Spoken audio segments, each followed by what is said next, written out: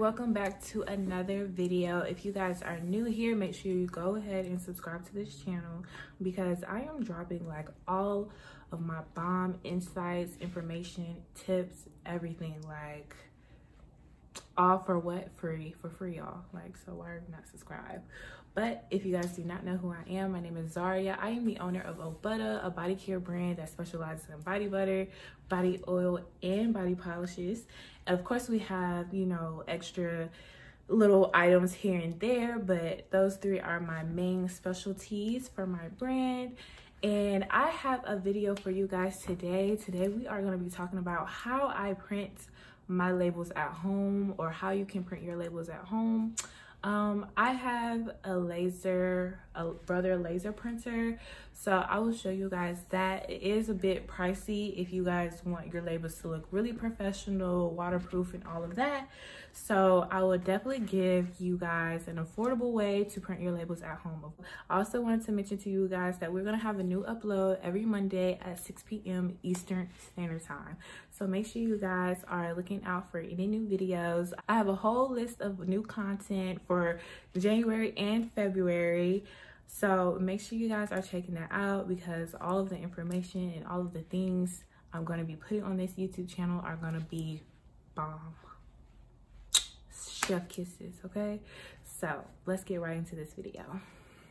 Before we get started, you're going to need a few things. You're going to need a computer, a printer, some laminator pouches, your laminator, and then you're going to need some labels. Sorry for the background noise, but you're gonna need some labels and then a cutting board or a paper trimmer. You don't have to get one that's this big, but I just prefer something that was of this size because the little ones just weren't working for me at all, okay? And just a little side note, this is just something that I do in my routine. I know other people, they don't use Avery because they feel like the labels cost a little bit more expensive. I've just been using Avery ever since I started, so it's like it's hard for me to, like, you know, try new things and like that. So whatever works for you. Just experiment with different things. But I'm pulling up the Avery website and I'm looking for that label ID number right there, so that I can be able to get the template and just import my design onto that template and print with ease. So that is what I'm doing right now. And then I'm also showing you guys the dimensions. You want to make sure your design is that dimension and you aren't making it too big or too small, and it just looks just right, okay? The process is like super easy, y'all. It's not hard at all you need is a printer, computer, and the other things that I've named. I just find it so much more convenient to just print yourself. Like, I don't want to wait for anybody to deliver my labels, and you know, I don't want to wait in line to have to print my labels or anything like that. So this is why I'm just showing you guys this video, because this is just, for me, just one of those things that I just can do myself. Like, boom, boom, boom, done. Label my stuff and go, you know?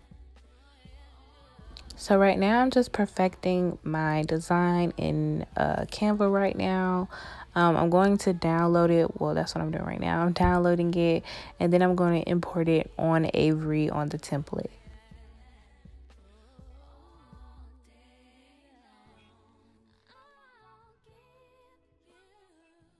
So once I'm done designing, I'm going to pull up Avery. I'm going to pull up that template. Remember, we put in that number, we pulled up the template, and now it's just ready for us.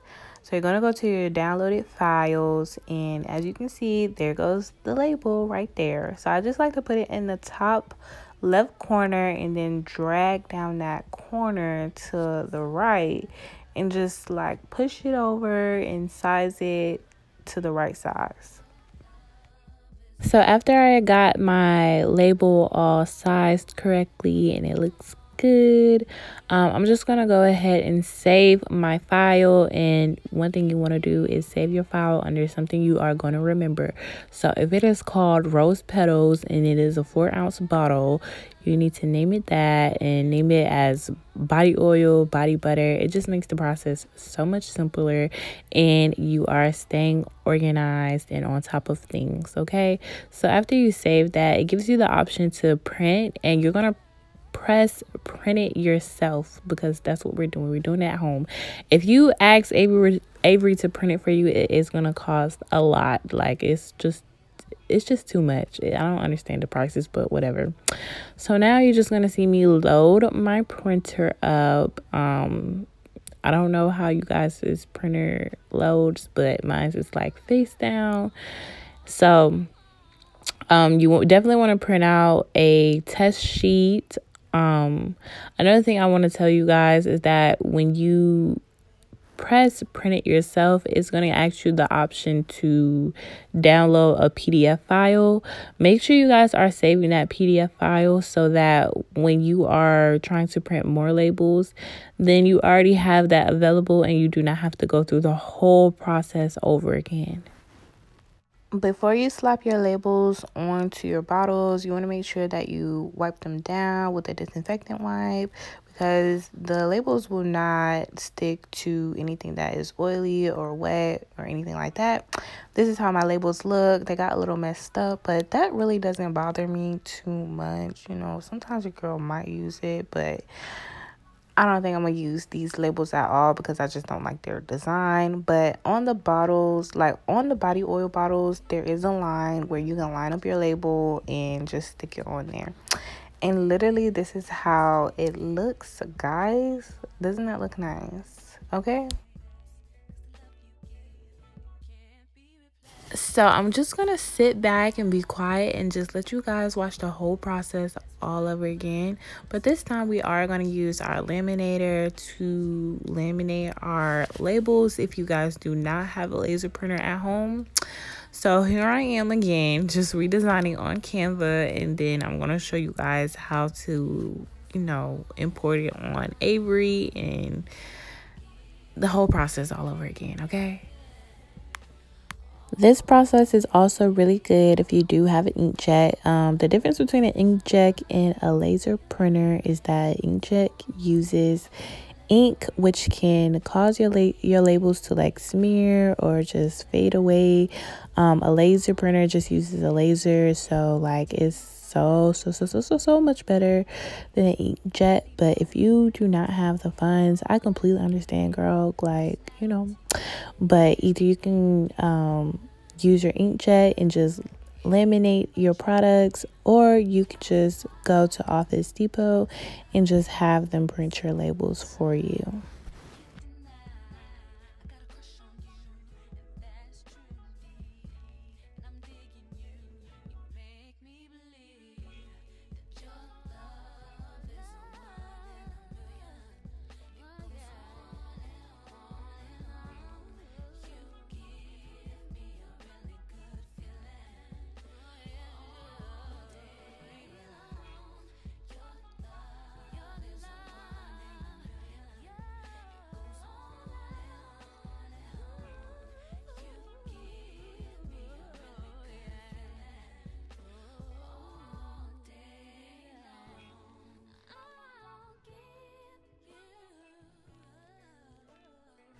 So I got my laminator warming up. So while it's warming up, I'm just going to go ahead and take my laminator pouch, and I'm going to insert my labels right inside of that, okay? And just make sure it's no air bubbles or anything like dust or any unnecessary things inside of that, because once you laminate it, that's it, girl. That's it, okay? So just make sure it is perfect, no air bubbles or anything like that. So in this part, I decided to use a different label, something that I just already had made earlier, not early in this video, but you know, before. So as you can see, like my laminator is warmed up. It is sealing that label inside of it, and it's just slowly coming out. I did try to do this hack before, like where you just laminate only the front, but that didn't work for me. Okay, I don't know, but y'all try that on your own. So it slowly comes out, and I just put it back in there like for a second run again, just to make sure that it is literally sealed. Okay. And lastly, this is where your paper cutter comes in handy, or you can get a paper trimmer, or you can use some scissors if you got a real steady hand, girl. But I just like to use this because it's just like quick and just to the point. Okay, like scissors, it's gonna be all squiggly all over the place. I don't know, girl. But you just line it up. It has like grids on it and stuff like that. You just line it up and take your time.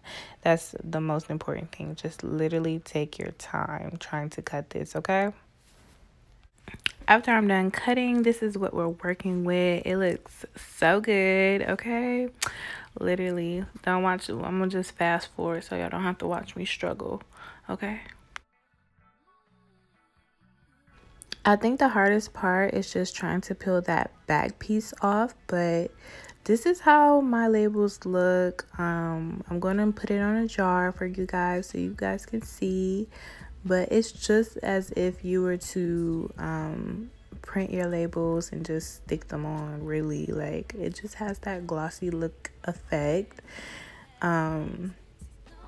So I definitely recommend for you guys to do this trick if you are trying to print your labels at home. This is a trick that is really, really good if you have an inkjet, okay?